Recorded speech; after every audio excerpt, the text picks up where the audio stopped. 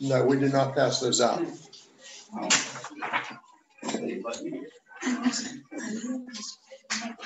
These are just the scriptures.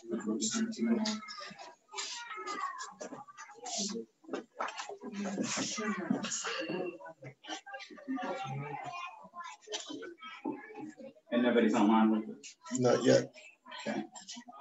What time do we have? 9:37. Oh. 39:45. 39:45. Yeah.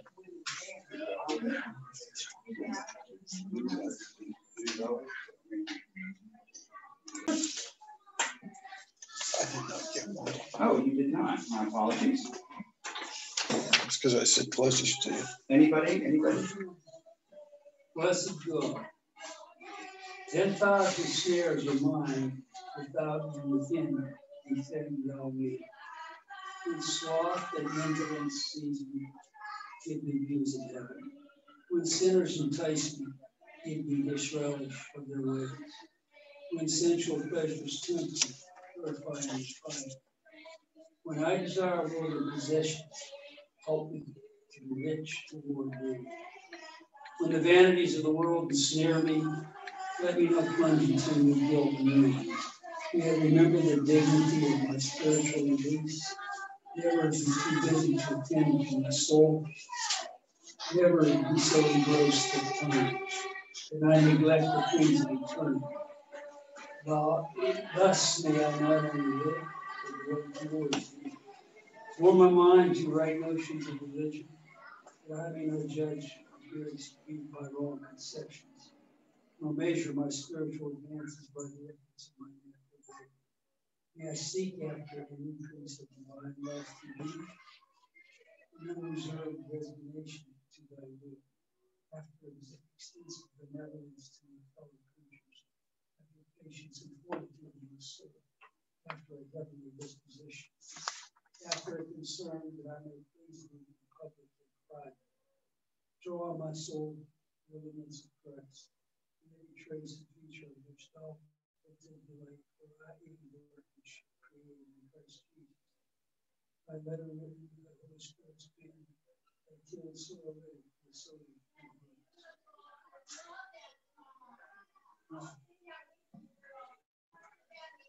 Any thoughts? Anything that jumps out at you, convicts you? You almost when you read this, you almost feel like that heaven standing up for baby's breast, and you can't measure, and all these things. I know they're pointing at me, and I'm probably thinking yourself some of these things. And we think so much more of the world, we get our minds going here. We just, without Christ for God. I mean, this guy really put more into it. Anybody else? Never be so engrossed with time. That's a good one. I was reading something recently about about time and what creates time, and it was a kind of a thing on space travel and what traveling in space would be based on the data and research that they have from the satellites that they sent out, and the what's the one that just recently passed Pluto? I forget, but I mean it had been launched like or something, and then they had another one that went to Jupiter and has done, I forget what the names of them are, but anyway, it was just kind of interesting the study that they did on time and our perception of time as humans here on Earth, and what that kind of looks like, and how time passes and how time passes in space, that we can measure it based on our own, what we know here and what we experience on Earth, but that it was gravity that creates our perception of time. It was all very interesting. Some of it was kind of theoretical, but it was just kind of interesting what it posits and makes you think about. And it sort of, obviously God created time. Time is linear for us, but for him It's not. Time, he's the Omega, the Alpha and the Omega, the beginning and end. He sees everything all at once as though it happens in a second, and you can see that, and whereas we don't, because everything is yesterday, today, tomorrow, and for him, yesterday, today, and forever are the same thing. So it's kind of interesting. When you say time, but an image returned. I hadn't heard that before. It was written on a desk when I was in grade school. Somebody carved it in I don't know who did that, what grade school. Right, carving graffiti into the desk and words of wisdom from some fourth grader or something. I don't know what the fourth Say it again. Gordon? Say it again. Time is but an image of eternity. That's good. Anybody else? Go home and cry over it. So, would somebody like to open us in prayer? Is anybody online with us yet? No. What's wrong with Mary? I hope everything's all right. No, I talked to her last week, and if they come to church, she can't get on. She doesn't have enough time to get online. Were they here this morning? Well, they might be coming later. Oh, okay. All right. All right. So she usually gets in and looks at it Okay. on YouTube. Would somebody like to open us in prayer? Our gracious Heavenly Father, we thank you for this day, and we thank you that you have given us time so that we can measure things such as our lives, and we can be organized through it. And yet, Lord, you are infinite and you are eternal. And we look forward to the day that we sit with you and the others that have gone to be with you, and that time will really not have any place. It won't be the tyrant that it can be here. And we thank you for that. Lord, we pray that you'll be with us today as we continue to look at Deuteronomy. And we ask, Lord, that you help us to understand Dr. Godfrey and understand the significance of the history that comes through your living word. And we ask this in Jesus' name. Amen.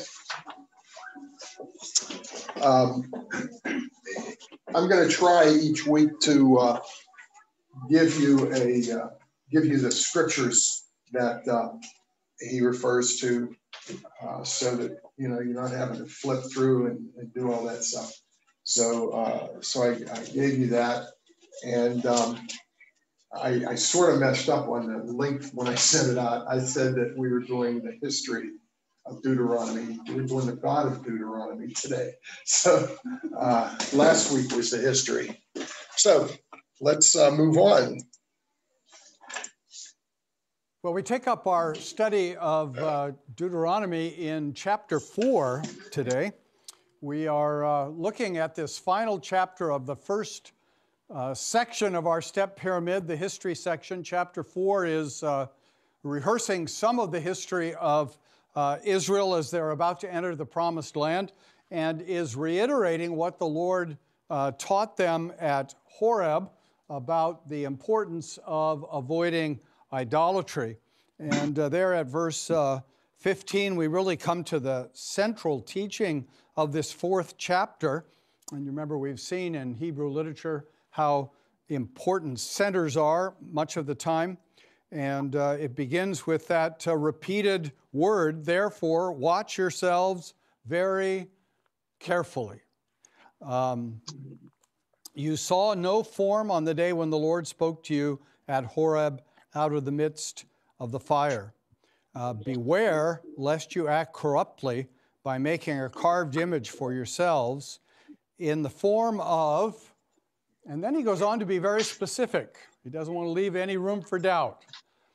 He does not want any images made of him that resemble human beings, that resemble animals or birds or things that creep on the earth or fish that swim in the sea or sun or moon or stars. Have you got that? None of these things are appropriate representations of God. And he says, very interestingly, he says, those things, those created things, I gave to all people. And he doesn't really expand on that thought, but it's an intriguing thought when you think about it. What God is really saying to Israel is, as creator, I gave creation to everybody, but I'm giving myself to you. I'm your God. I'm the God who brought you out of Egypt, out of the house of bondage. You shall have no other gods before me. And so the Lord is saying, not only is this a command that I give you, but it's a command with a real reason behind it. You must not replace the Creator with some part of the creation. It doesn't make any sense. But beyond not making any sense, it undermines the fundamental relationship that I have with you, my people. And part of what I want to do as we go through this study of Deuteronomy is to see that God is not, I think as we sometimes think of him in relation to the Old Testament law, God is not the great accountant in the sky with a ledger saying how well we're doing on every little point. God is above all else a personal, saving, loving God, and he wants a personal relationship with his people. And all of these laws are designed to support that personal relationship that he has with people. If you go replacing him with an image of something he created, you've diminished him. But you've not only diminished him, but you have harmed the relationship he wants to have with you. And you've replaced him with something else. It's the great human temptation to replace God with something else. And we'll see as we go along that he warns people against the most particular things that we are inclined to replace him with. We do that individually. We do that as churches. And he's warning here, don't do it. I want to be your God, a God who has no image, who is not to be reduced to some part of his creation, but is to be appreciated for the great creator God that he is. He goes on in verse 20 to say, the Lord took you out of Egypt to be his own. And then intriguingly, he says again, verse 23 of chapter 4, take care lest you forget the covenant of the Lord your God, which he made with you, and make a carved image, the form of anything that the Lord your God has forbidden you. For the Lord your God is a consuming fire, a jealous God. Now, we all know, don't we, that the idea that God is a consuming fire is just an Old Testament idea. This is a trick question. This is to see if you're paying attention. Is it true that it's just an Old Testament idea that God is a consuming fire? No, because this very verse, Deuteronomy 4, verse 24, is quoted in Hebrews 12, verse 29. When the author of the letter to the Hebrews is talking about the importance of worship and the seriousness of worship and how we're to worship God with reverence and awe, that's a New Testament command, not an Old Testament command. It's also an Old Testament command. It's a New Testament command. Worship God with reverence and with awe. Why? Because our God is a consuming fire. Quotes this verse from the Old Testament. There are a lot of people today who want to say in churches, well, it's a very different attitude in the New Testament from the Old Testament about worship. God was very serious and particular about worship in the Old Testament, but in the New Testament, you can pretty much do what you want. It's not true. Be careful how you worship. That's the message of the Scripture all the way through. Worship is a lot simpler in the New Covenant than it was in the Old, but it's no less serious. God is no less serious. And the relationship he wants with his people is no less serious and profound. And so here is one of the many places in Deuteronomy where we hear an echo in the New Testament that really deepens our understanding of that New Testament teaching itself. And then we get down to verse 25, And here too is an important part of Deuteronomy, an important teaching of Deuteronomy. When you father children and children's children and have grown old in the land, if you act corruptly, that really should be translated when you act corruptly. It would be nice if it were if this were uncertain.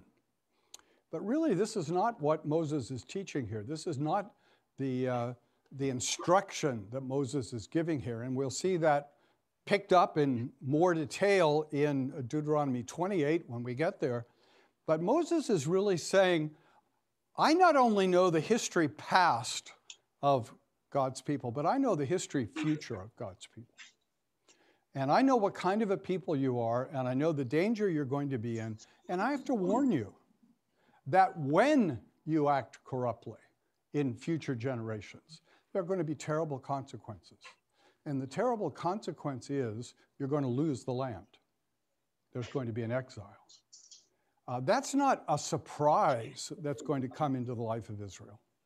It's prophesied right here by Moses, and that prophecy will be reiterated and expanded in Deuteronomy 28. And so it's very important to see that Deuteronomy, in a variety of ways, is very much forward-looking. It's talking not only about the past and about the present, but it's communicating to Israel to be aware that there are going to be great changes in their future, and they have to be prepared for that. They have to recognize what's going to happen. And we'll see in the very last chapter of Deuteronomy that what is said is, even though calamity is going to come upon Israel in the future for a time, yet God will raise up another prophet like Moses. And there is the great prophecy of the coming of our Lord Jesus Christ. The Old Testament situation described in Deuteronomy was never going to be the end. It was never the fulfillment. The Promised Land had a great purpose, but the purpose of the Promised Land was preparatory to seeing the coming of the ultimate Messiah, the ultimate mediator, the true prophet, priest, and king, who would bring the new heaven and the new earth, not just a little bit of territory in the Near East. That's not what we're promised in the Scripture. What we're promised in the Scripture is the great day is coming when the whole earth will be renewed, and the whole earth will belong to the people of God, because that's what God intended from the beginning. So there's a real historical movement going on in Deuteronomy to cause the people to look forward with confidence, with hope, with expectation about what's going to happen in their future. And so this history is critical, and at the center of it always is this call to avoid idolatry. It's very tempting to invest physical objects with spiritual power. It's very tempting. It's very satisfying to think there's a place I can go, there's a thing I can touch that will connect me to the divine. That's a pretty universal human experience. Some of you'll know I'm a minister in a Dutch Reformed denomination. And in the Dutch Reformed churches, unlike a lot of the Presbyterian churches, we have forms, we call them, for things. That is readings that the minister reads for baptism, for Lord's Supper, for profession of faith. I think it's because the Dutch Reformed are gloomier than the Presbyterians and know that ministers are not to be trusted to get things right. So you just give them something to read, and they may be able to successfully do that. And interestingly, in one of the old communion forms, there's a list of gross sins. And the form says anyone practicing these sins are not to come to the Lord's table unless they repent of these sins. And in that list of gross sins, interestingly enough, one of the sins to be avoided is praying to saints. Well, this form was written in the 16th century. People were just coming out of Roman Catholicism, And there were many people still devoted to the saints. So I knew a minister who was reading this form, and he got into it and starts reading the list of gross sins and reads the one about not praying to saints. And he said, I remember thinking to myself, this is dumb. You know, this is so old-fashioned. Why are we doing this? And he said, after the service, a person came up to him and said, thank you so much for that. I was still praying to saints. I'd never really been able to break with that. Well, it's a tendency of the human heart to invest something physical with spiritual presence and power because it makes life easier for us. We are visually centered. And so the Lord really warns us about that. Paul, in a sense, I think, echoes this in 2 Corinthians 4, verse 18. We look not to the things that are seen, but to the things that are unseen. For the things that are seen are transient, but the things that are unseen are eternal. And that's really reflected there in chapter 4 of Deuteronomy as a great call to the spiritual character of our God. And then in one of those moves that sometimes surprises and confuses us, at the end of chapter 4, verses 41 through 43, we have a statement about the establishment of 3 cities of refuge on the east side of the Jordan for people who are guilty of manslaughter. See, these are these head scratchers. Why? Well, I think part of the reason is that Moses wants to make the point that we are all sinners, sometimes intentionally and sometimes unintentionally, and God makes a provision for sinners. In the ancient world, there was, in the Middle East and in many places, a profound sense of blood feuds. If you kill somebody in my family, I have to kill you. And those blood feuds would go on through generations because, of course, when I kill somebody in your family, then you have to kill somebody in my family, and back and forth it goes forever. And this provision says we want to end that in Israel, particularly in the cases where someone has accidentally killed someone else.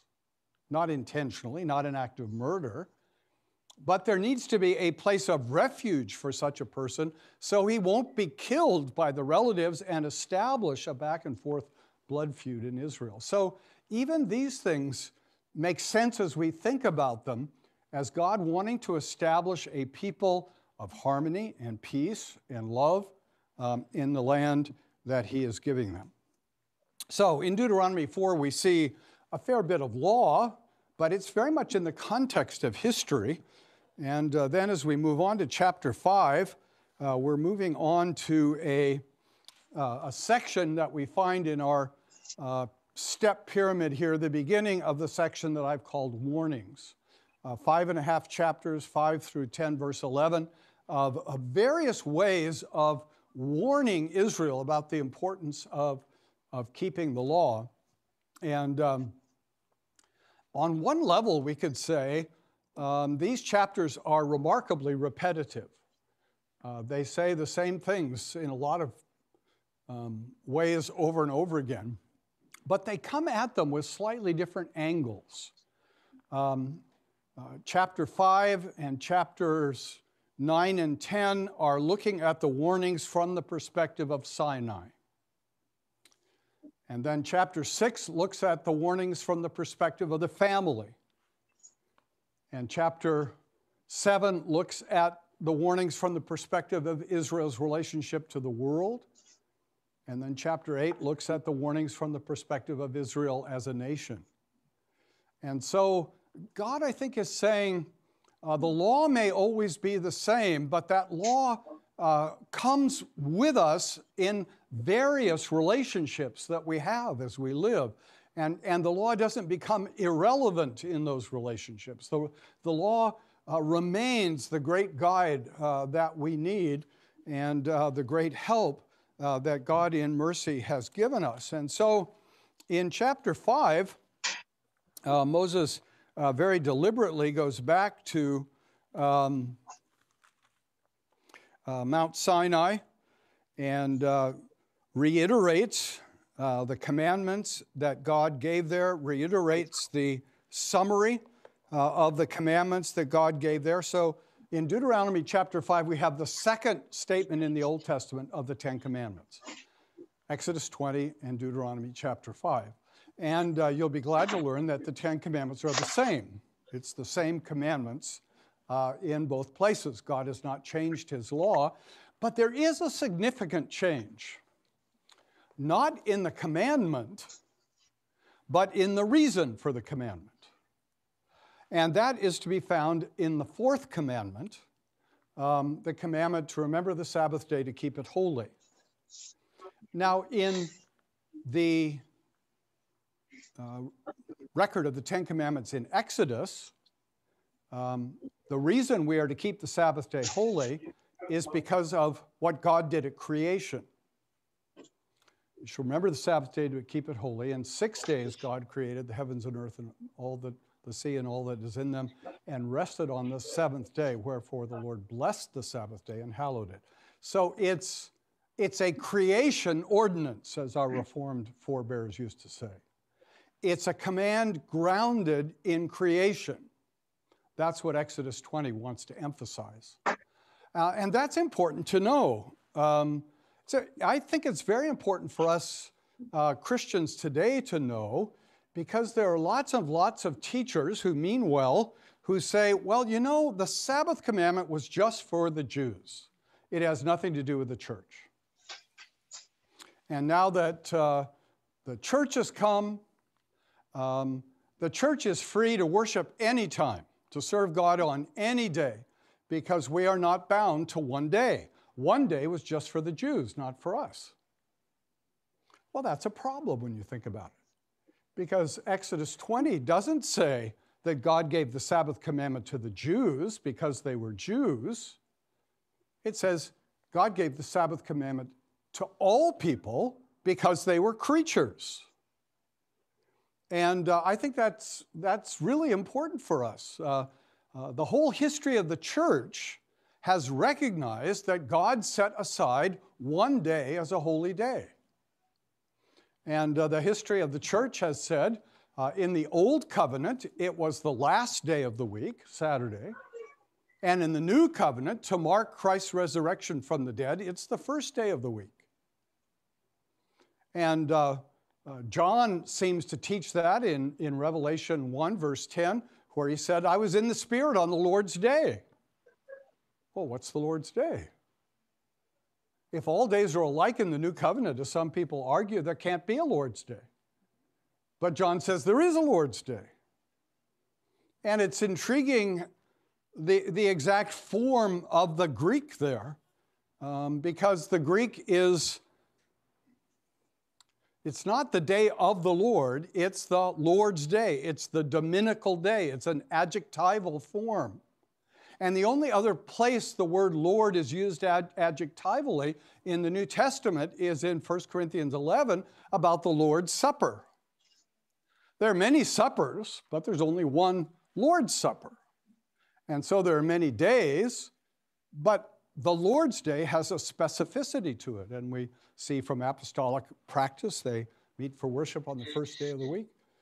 And so I think the church has always rightly taught that in the resurrection of Christ, the Sabbath, instead of coming at the end of time, comes at the beginning of our week, because we already rest in the fulfillment of Christ's resurrection. Well, that's a long Sabbath argument in a very brief amount of time, but that's what we find in Exodus chapter 20.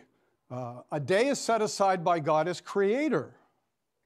And what he means by that is, not only do we need that time to fellowship with him, but we need that time to rest. A culture that has no time for rest is in a lot of trouble. And a culture that has no time for God is in a lot of trouble. And that's increasingly where we find ourselves. It's curious to me as a historian how many churches that 50, 60 years ago were very strict about Sunday have sort of given up on Sunday altogether. And I don't think the church is any better off for it. In any case, Sabbath because of creation in Exodus 20. But here in Deuteronomy chapter 5, the reason given is because of God's redemptive work. Deuteronomy 5, verse 13, 6 days you shall labor and do all your work, but the seventh day is a Sabbath to the Lord your God. On it you shall not do any work, you or your son or your daughter or your male servant or your female servant or your ox or your donkey or your livestock or the sojourner who is within your gates. So far the same as Exodus 20. That your male servant and your female servant may rest as well as you. You shall remember that you were a slave in the land of Egypt. And the Lord your God brought you out from there with a mighty hand and an outstretched arm.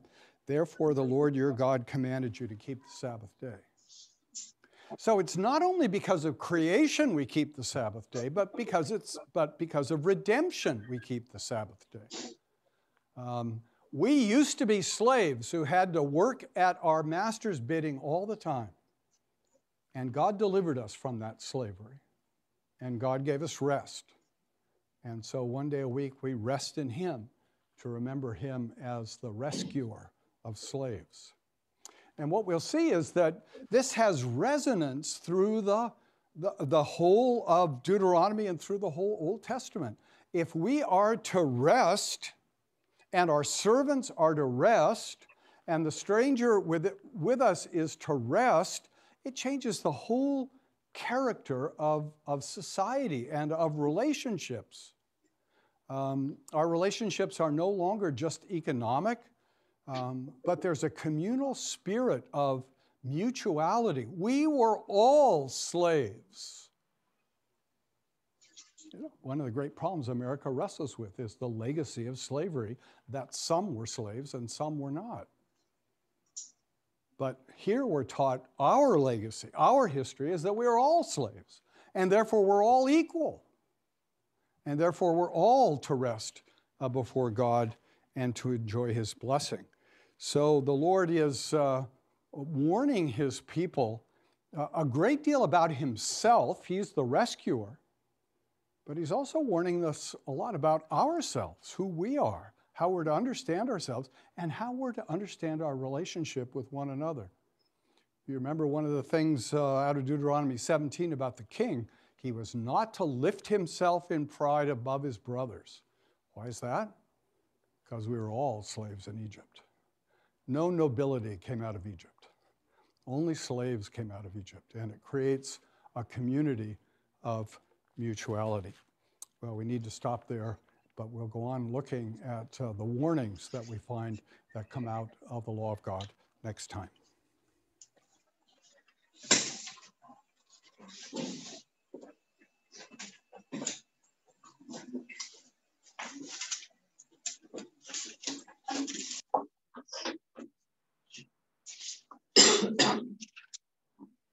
Any thoughts you have on that?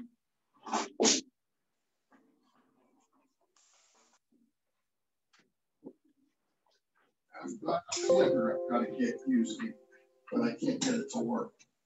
So just ignore this for the moment. Because I want to get your feedback before we get into this. So is there anything that he said in there that particularly caught your interest or you didn't like what he said?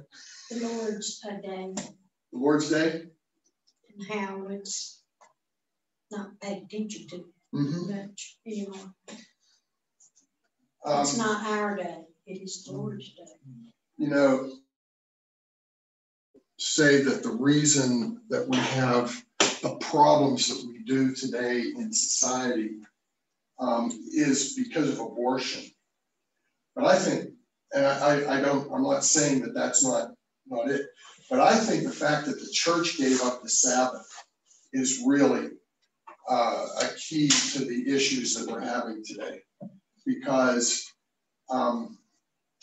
you never saw anybody out riding their bikes during the morning on the Sabbath, on the Lord's Day. You never saw that 40 years ago because people were in church. But about 40 years ago is when when all this happened with the blue laws that you had that said places had to be closed.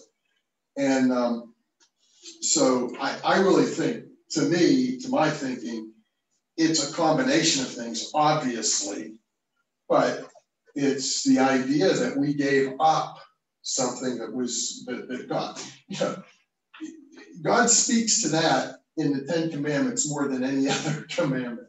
There's more to that as he explains it. So there's an importance attached to it. And, so I think that you're right. The Lord's Day is one thing that has been neglected. And I think to the detriment, not just to the church, but to society itself. Because, trying to think if it was one of the countries that was really trying to get away from, it was either a communist country or it might have, I don't know if it was the Nazis, but they went to a 10-day work week.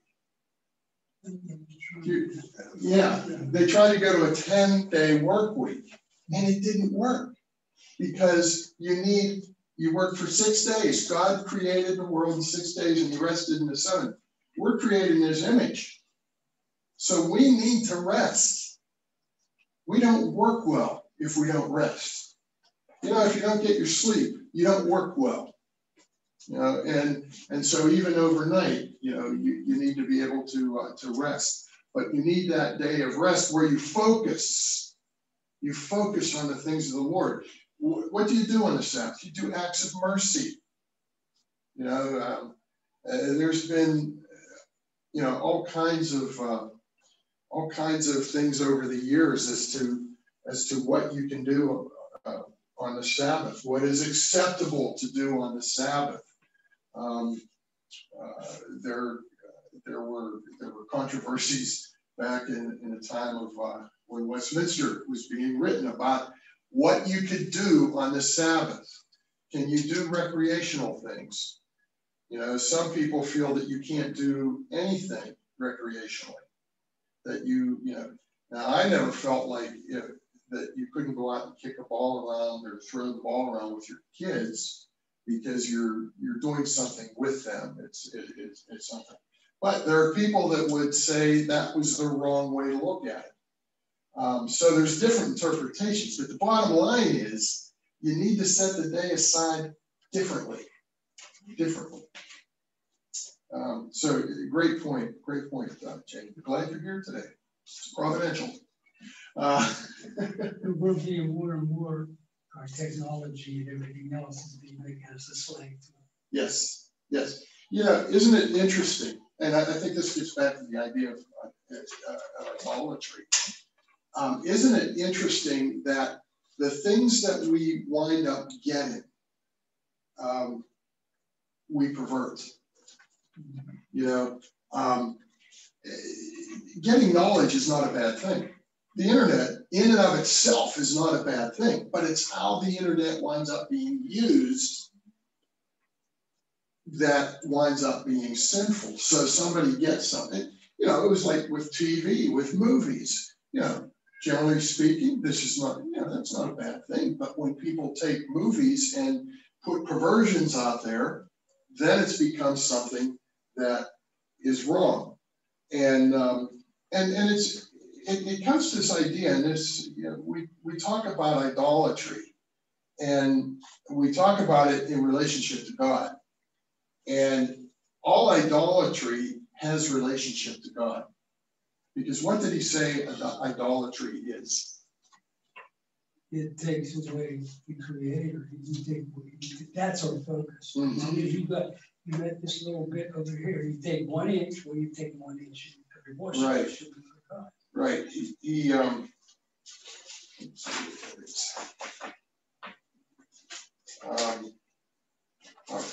I'll back here for it.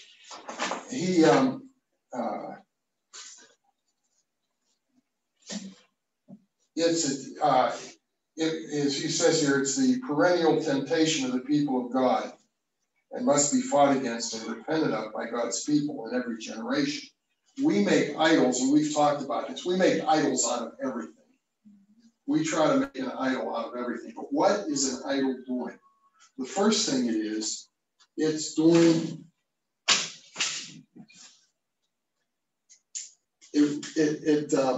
trying to remember the word he used in there, but it's basically, it does a disservice. Is there two S's in disservice? It does a disservice to God because it diminishes him. It diminishes him because once we make something an idol, we're taking our eyes off of him. So it diminishes him. And so it's a disservice. What was the second thing that they said that he said? That Distraction.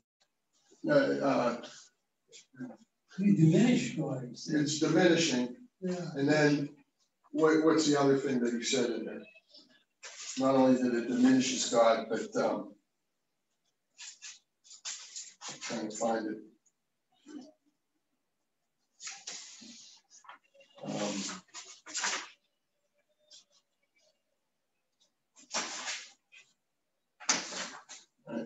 I've got it. I've got it. It replaces. There you go. So it's a disservice because it diminishes God and it replaces God. Once we make something an idol, it's so that's why if we tie that to the Sabbath, what happens? We make something an idol. Now, when the stores stayed open, what did they realize was going to happen? Shopping was going to become an idol. Okay, so what did it do? It did a disservice to God because it diminished the relationship, diminished what we were commanded to do, and it replaced it. Because people go out and they do things on the Sabbath that diminish the relationship with God. But yeah, and I'm not anywhere close to a strict, what we would call a strict Sabbatarian. I enjoy the football games. I kind of. Especially Pittsburgh. There's no other. What other team? Yeah. The only other teams are the ones that are playing against that day. but and even our good friend R.C. Sproul, he not only was a sports fan, he was a trivia fan, and he used to tell his students, "Come in and bring a trivia question into me that you think I can't answer." And I think there was one time he said that somebody brought something to him that he couldn't answer.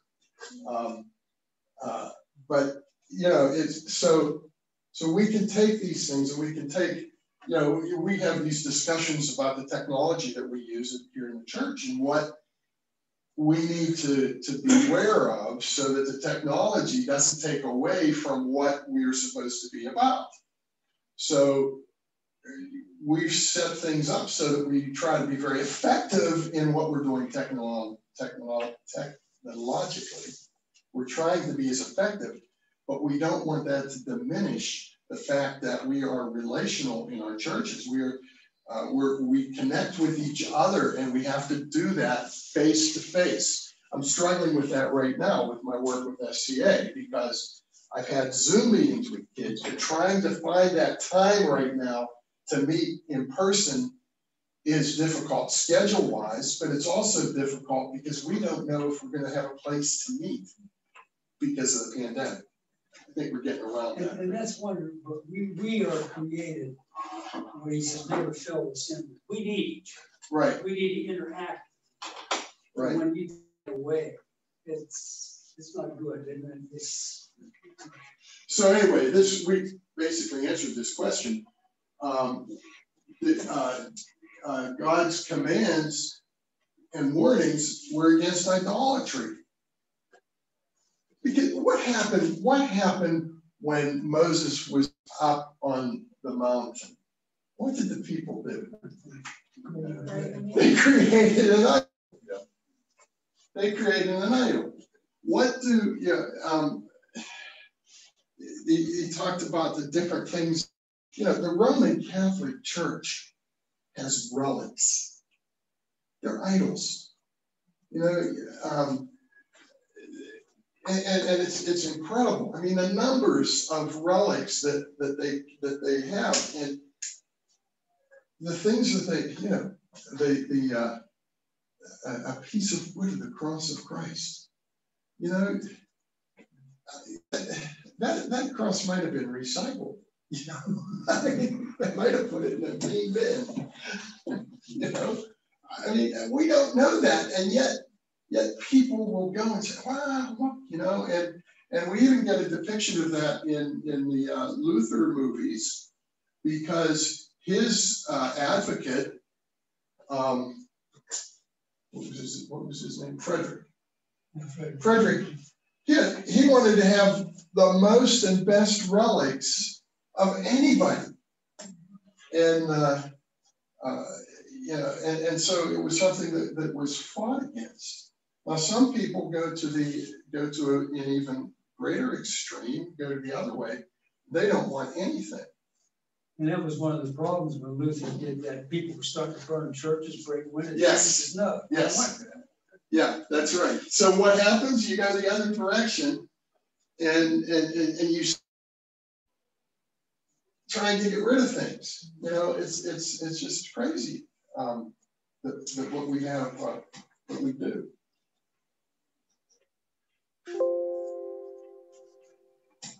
All right, I tried to make these things bigger. In Deuteronomy 4:25 to 28, emphasize that God's people will act corruptly and be exiled from their land. What do you think about that? How did Moses know that people were going to act corruptly? That's what they've been doing all along. That's what they've done all along. You know, he gets the 10 Commandments and they make an idol. And what's the first thing? You know, what's the first things in the 10 Commandments? Don't make an idol. You know, and before the ink is dry, the idol is made.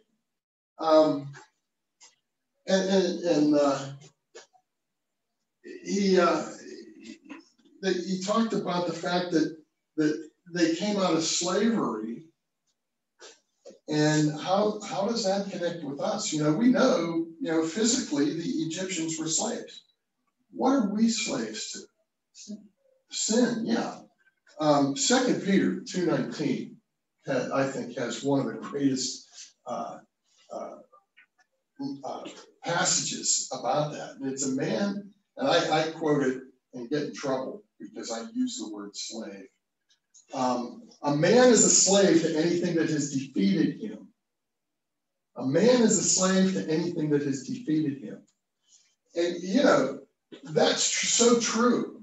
And, you know, of course, you know, I think about athletics a lot. And you think about a team that loses a Super Bowl is a slave to that team that beat them. You know, you remember the 1960 World Series. You know what?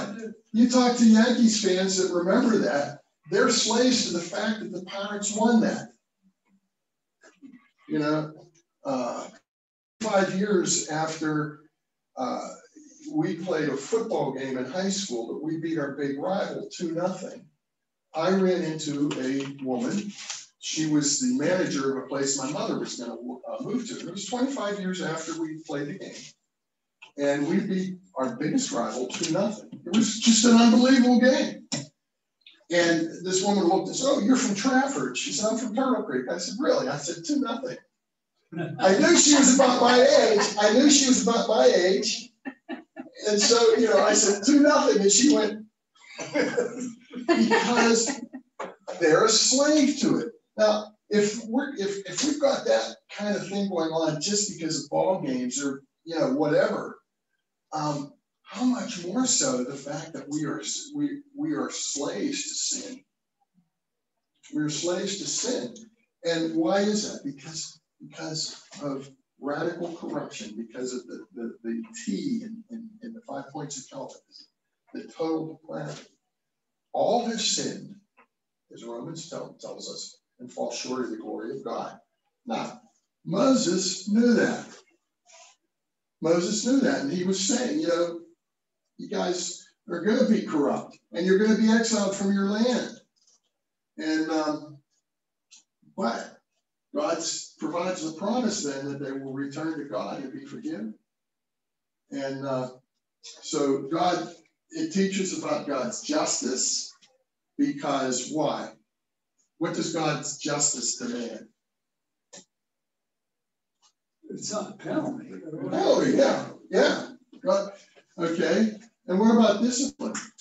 Now, what discipline's a bigger term. It's got a bigger definition than just, you know, spanking somebody. Mhm. But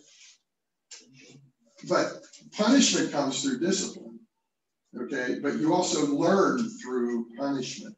If punishment is not a learning experience, it's punitive. It's punitive.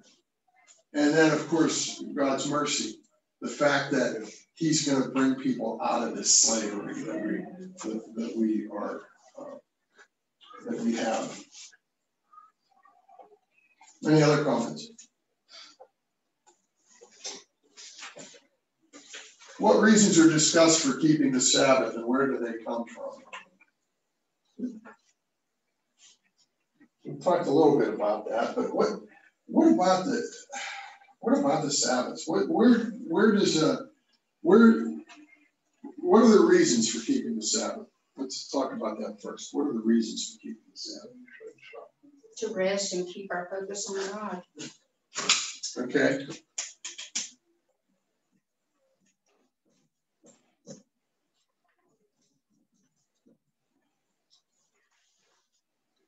Anything else? I know at my house coming up, my mother cooked Sunday dinner on Saturday. Mm-hmm. We never went, you know, we went and did all our shopping on Saturday morning. We spent Saturday afternoon cooking and making sure our clothes were pressed properly for church on Sunday and laid out. I mean, that's just the way it was. Now, is there a biblical mandate about that? It must have been, because my mama did the same thing. I don't think so. You don't think so? I mean, it tells you to cook your thing for on. See, here's what we run into down at the Brigadier Conference one time.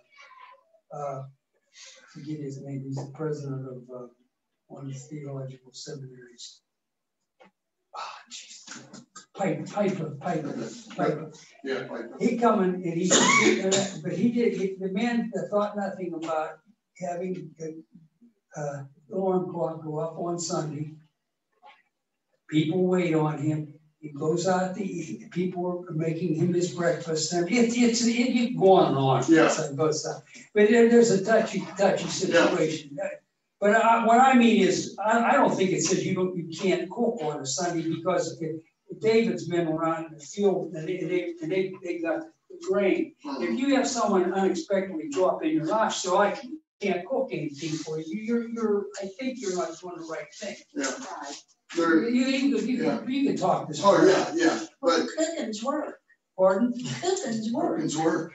Yeah, well, it is. But what I mean, Yeah. if you have Now, somebody, you cook them something. Now, there is the idea, the concept that if something is essential, that you can't do it. For example, a steel mill can't shut down its furnaces.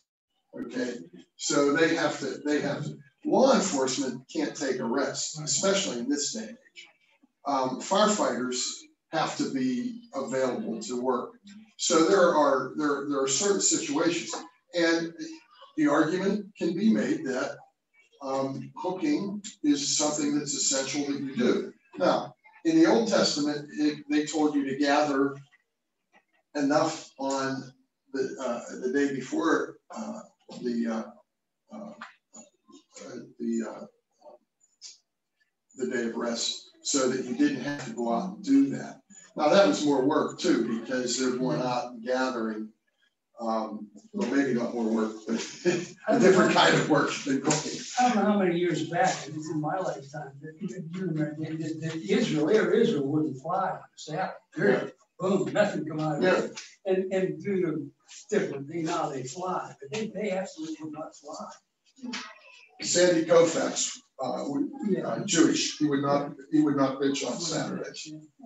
And Vernon Law, who is a Mormon, he would not pitch on Sundays. So yeah, and of course one of the greatest movies I think you would ever see is Chariots of Fire. And the guy gave up the opportunity to get a gold medal because the race was going to be on Sabbath.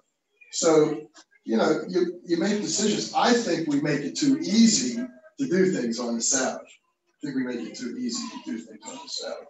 It's like the church. I don't know if you remember, if you ever drove on the Parkway going up between Pittsburgh and Monroeville. There was a big A-frame church on the right-hand side, the old Presbyterian church. I worked there for a couple of years. They had a breakfast, and see, they were right on the border of the Churchill Country Club.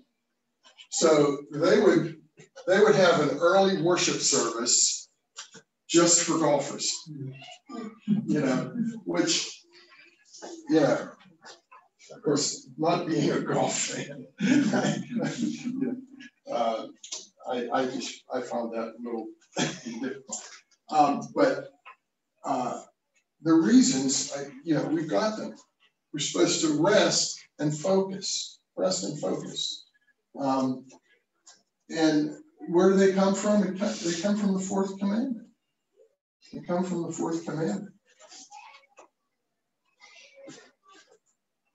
Well, people were all over came off the scroll for his lived down his church. He has beautiful stained glass windows. Really, they really banged him. Yeah, there's. He said there's a battle back and forth too. Yeah, and his in fact on Thursday nights in a couple of weeks, we're going to be doing the Zoom class on Thursday night that is going to look at art as a Christian worldview. If any of you want to get in on that, you can still get in. I think you're on my list, aren't you? Okay. If you want to, because even though we've been in it for several weeks, you can pick up the gist of it from the only thing that is really background in it is the idea that the secular world has taken over a lot of stuff. And if you can keep that in mind. Please come in. We had a great discussion. Weldon's a part of it. A guy that was in my youth group years ago, who's a pastor, comes into it, John Taylor. And it's at 7:30 Thursday nights on Zoom. Well, it's like you mentioned movies. I mean, when I grew up in Providence Methodist Church, we did not go to movies. That was 100%. But then it said you can get a movie, you go pornographic, but you can have a wonderful movie.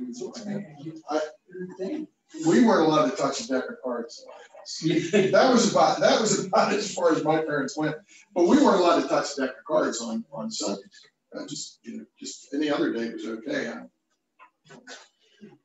If cards were wrong on one day, why weren't they wrong on another? My dad played pinochle. Do you play pinochle? We used to play it. Oh yeah. Yeah. So it's all over places. I want to take a look at the time here. Okay.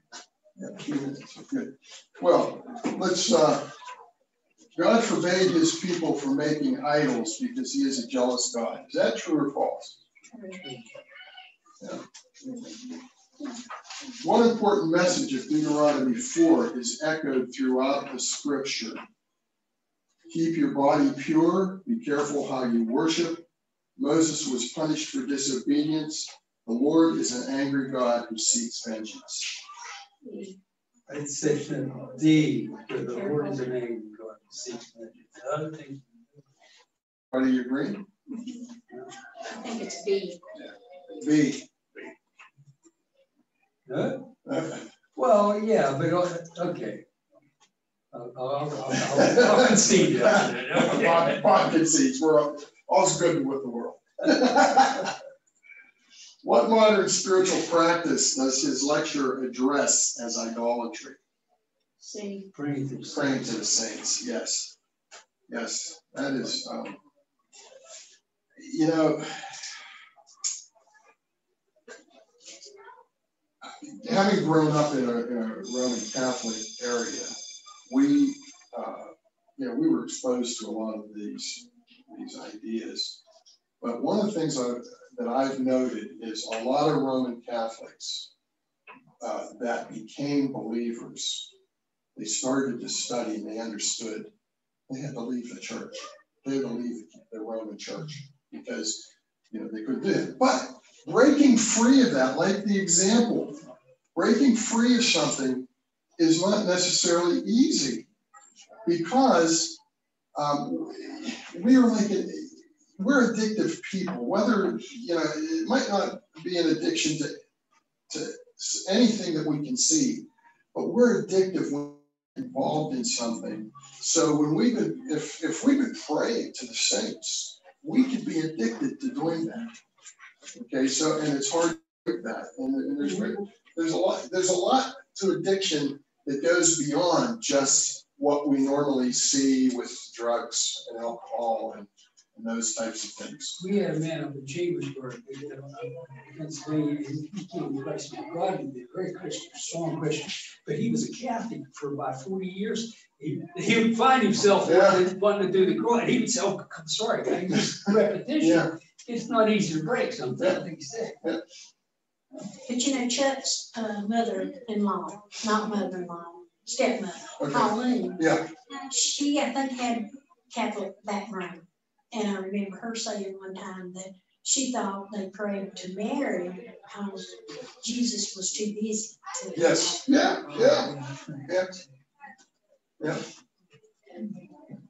What is a possible reason for establishing cities of refuge as discussed in this lesson? We didn't talk much about the cities of refuge. It helped put an end to the flood. I pointed that out. Yeah. I was thinking when I read this, because I read Deuteronomy at the beginning of my year this year. If you're put in one of those cities because you accidentally hit someone or killed them, I wonder if that has anything to do with the laws that we have now. It does, but again, it's been perverted because historically, if somebody can seek refuge in a church, you're untouchable. Police can't go in and arrest somebody in the church. So churches became refuge. The problem now is that they're taking illegals and putting them into these sanctuary cities.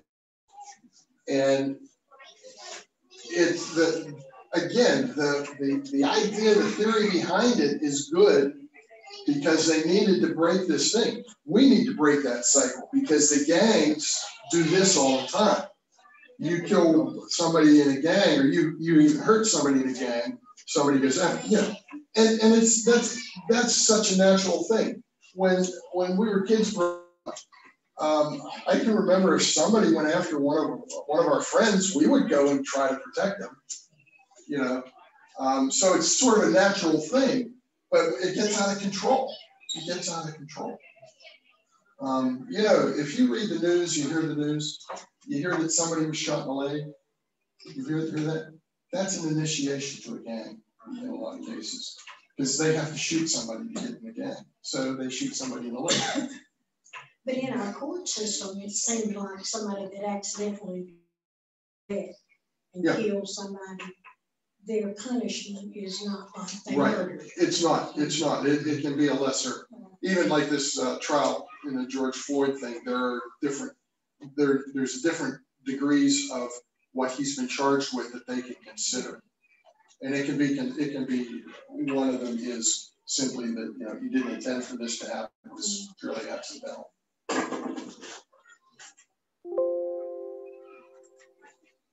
Where do the commandments given in Exodus 20 and those given in Deuteronomy, how do they differ?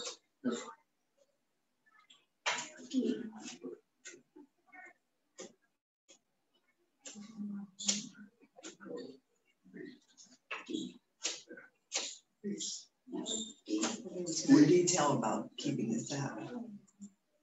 Yeah.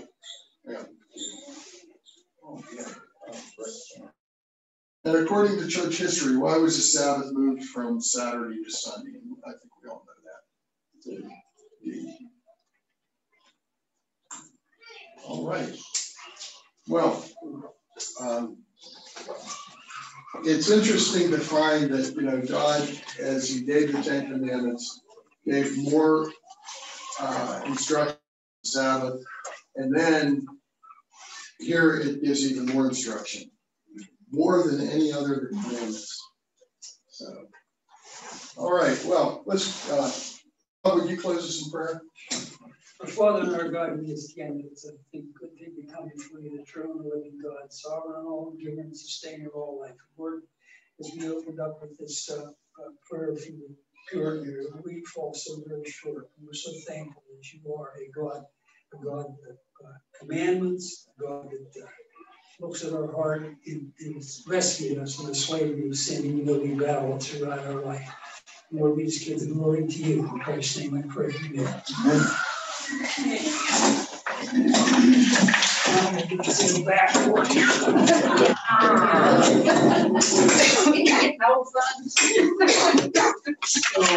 We wonder what's going to work today. What is it?